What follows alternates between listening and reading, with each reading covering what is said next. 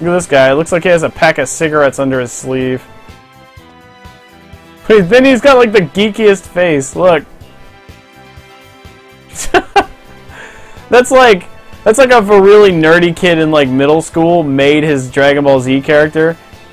And he's like, well, you know, I really like math and science class is pretty exciting.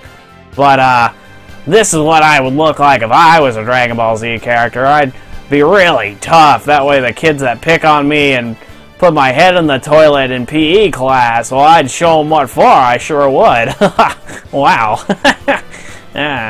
Anyway, back to watching my Japanese anime cartoons that I love so much.